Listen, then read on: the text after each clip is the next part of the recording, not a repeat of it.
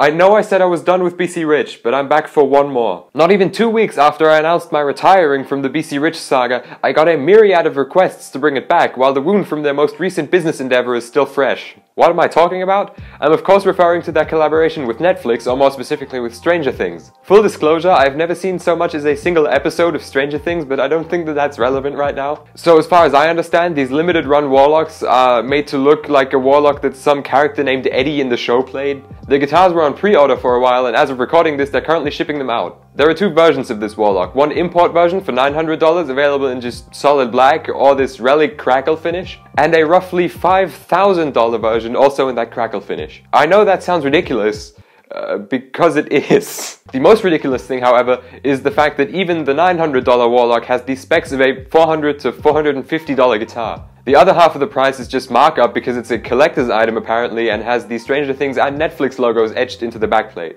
I'm going to be focusing on the import in this video because I think we can all agree that buying a guitar for $5,000 that has the specs of like a $1,500 guitar but a finish that was seen in a Netflix show is ridiculous and hardly worth talking about.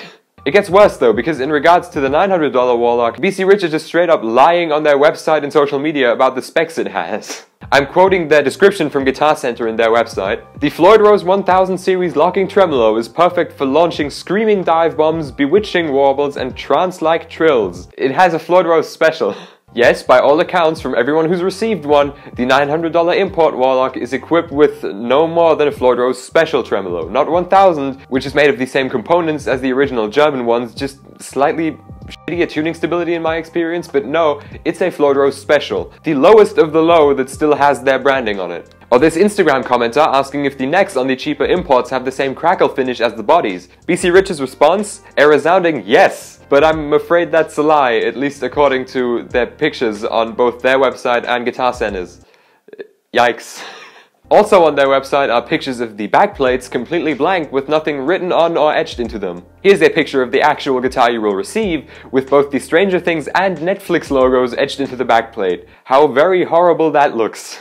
Also notice how even on Guitar Center's website there is no crackle finish on the neck, it's either pictured as natural wood or like a satin black finish. Or here's a picture where on the sides of the headstock of the NJ series warlock you can clearly see unfinished wood. Here's that same headstock on that same guitar on BC Rich's website, but this time painted black.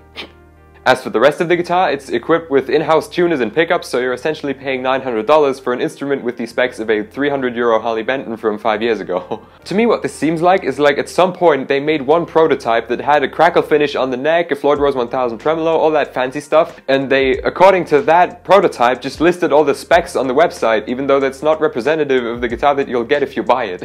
Which is no good, that's basically a scam. Speaking of scam, by the way, when I uploaded my short update video about the BC Rich Instagram page being hacked and the hackers offering you the import warlock for $499 to lure you in, I got a bunch of comments like, oh, even the hackers are more reasonable than BC Rich themselves, which, while funny, I do find speaks volumes, especially coming from BC Rich fans. So, all this to say, please refrain from buying these guitars, indulge in some other way, but don't buy a Stranger Things branded guitar just because it has a crackle finish, not even on the entire thing, that you saw on a Netflix show once. That's pointless. In fact, you could have an exact replica of the $5,000 one made for substantially less than $5,000. Personally, I think BC Rich is definitely on their way out at this point. Also, I've recently been hit up on Instagram by Bill Xavier, the CEO of BC Rich, and he said, you know, he'd like to speak to me on the phone or whatever. I said, no, please go away. I'm not going to show you the DMs so as to not just piss anyone off, so you're just going to have to take my word for it. But yes, I rejected him and I said I was done and I wouldn't like to be associated with BC Rich anymore, but here I am making another video. This is really the end of the saga. It was a nice 4-part series, but I'm never coming back to this topic again, because honestly at this point it's